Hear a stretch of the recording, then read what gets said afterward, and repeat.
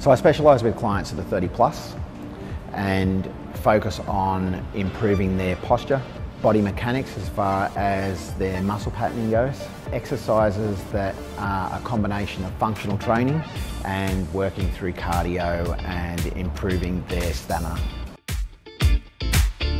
One of the big problems is people are busy, and finding the motivation to take half an hour or an hour out of their day to do training is hard for them. So if they've got an appointment with me once a week, it means that they're committed to that and they'll come in, do that session and feel good for the fact that they've got a workout in.